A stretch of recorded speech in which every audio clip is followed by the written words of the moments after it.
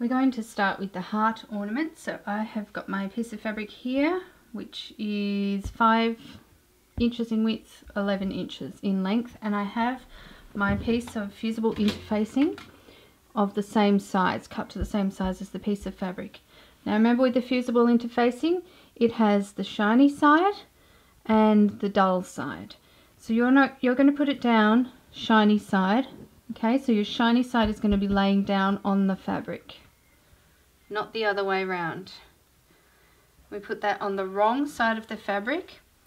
So the fabric that you want to show when you finished your ornament should be facing down. Okay. This part is going to be on the inside of the ornament and will not show.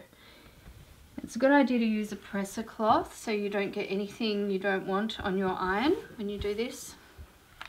And then we're going to fuse that onto our cloth.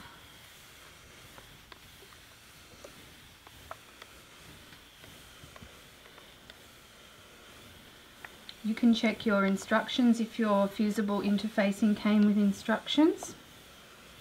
And remember, for this project we only need the light fusible interfacing, not the heavy.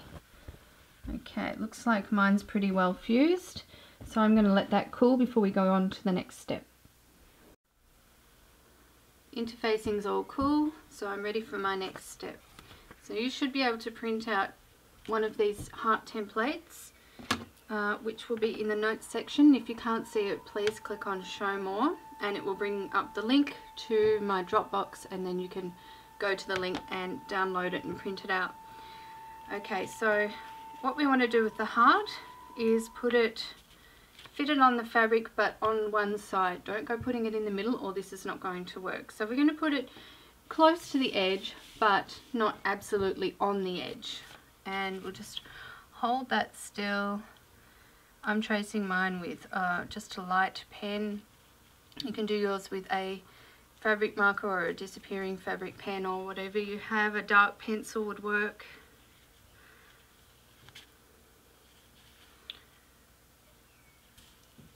And try to trace it pretty accurately because this is going to be your sewing line.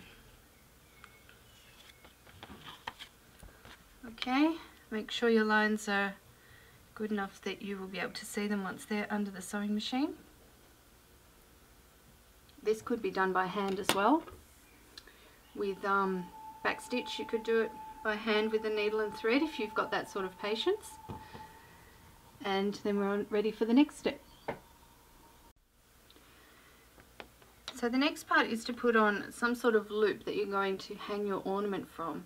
This is a little bit tricky, just getting the placement right, but I think you'll be able to manage. Now I'm using some inkle band that I've woven. You can use what you like. Ribbon is lovely. You can use rickrack, you can use string, whatever suits you. Now what we need to do is put this on the right side, which is underneath at the moment, and we want to try and place it so that it's in the middle of the heart, roughly.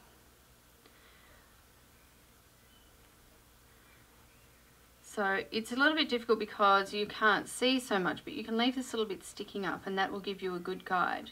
Now I can feel that it's in the middle there of my heart, and that's where I want it to be once I sew it and turn it out the right way. So I'm just going to pin that there.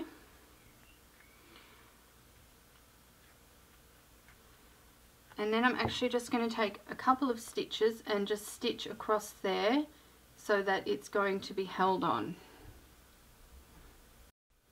So the part that we actually want to stitch on is about where I've got my pin going in, because we don't want any stitching lines to show on our heart afterwards, and we don't want to sew our hearts together at that point either. So we're just going to unfold that, and if you look at the back, that's pinned on there. Back to the front, we're just going to do a couple of stitches across here just to secure it, then we don't have to worry about having a pin in it.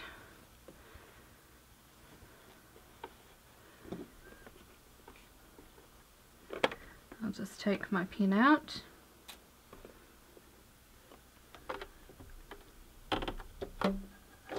couple of straight stitches should do it.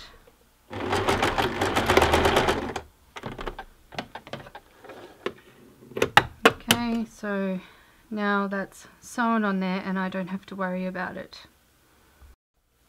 Now for that ribbon, we just want to turn this over, and I'm going to just tuck this up a little bit and pop a pin in that, and you'll see why in a moment. Just put the pin straight down to secure it there, so it's not hanging over the edge of the fabric. Now let's have a look at why. The next part is to take our piece of fabric and fold it under so that those two raw edges meet over here, and so that the two right sides of our fabric are facing each other. And then we can put a few pins in there as well. Now you can see the reason that I folded and pinned that tie on the inside, that loop, is if it had been hanging down here, I'm going to be sewing on this line in a minute and I'd sew straight over it, and it wouldn't be a loop coming up at the end, it'd just be sewn onto the work, so it wouldn't do us any good. Alright, so let's just pin those layers together just so that they don't go moving while we're trying to sew them. Just a few pins will do. And I haven't actually put my turning marks on here, but I better do that. So should be about there. And that means that I'm going to sew from this point right all the way around and to this point, but I'm not going to sew this part because I need an opening. Okay, let's sew those layers together. We're just using a straight stitch, so remember I'm starting at one of my markers, and I'm going to use a fairly small stitch. I've set my length to just above 2.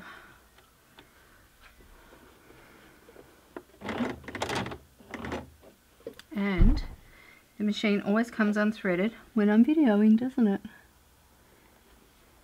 Always. Try that again.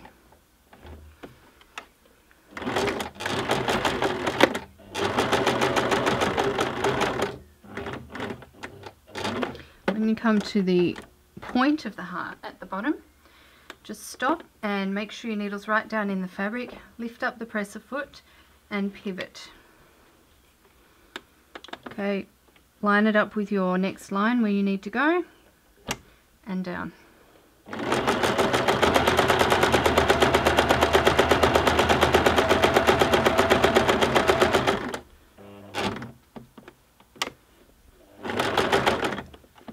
When I'm going around curves, I usually go pretty slowly and carefully, and I stop every couple of stitches, make sure that the needle's down in the fabric, and readjust, lift the presser foot up if I need to, readjust, and then keep going.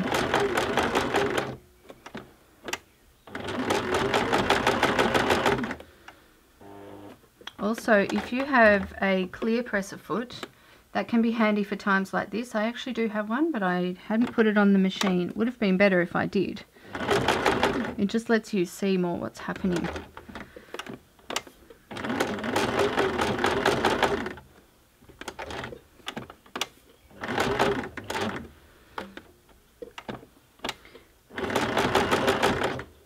Coming up to the top of the heart now. And I'm coming up to another point. So I'll stop and pivot there.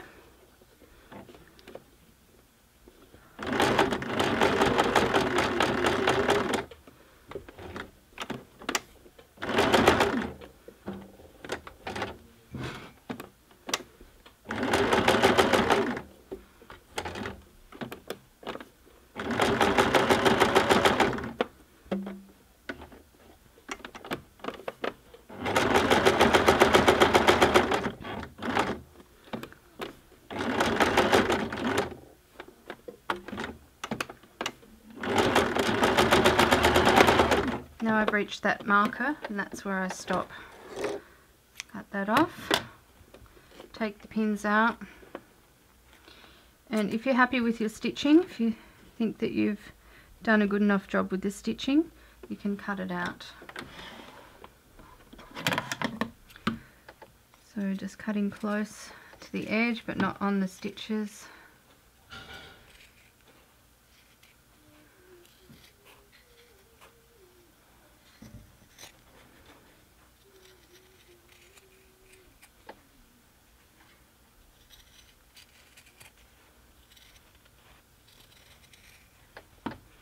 Oh, still attached there.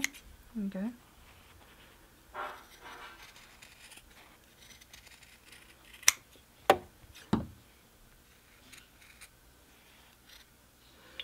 Leave a bit more space around where you haven't stitched, so you can tuck that in afterwards when you're hand stitching it closed.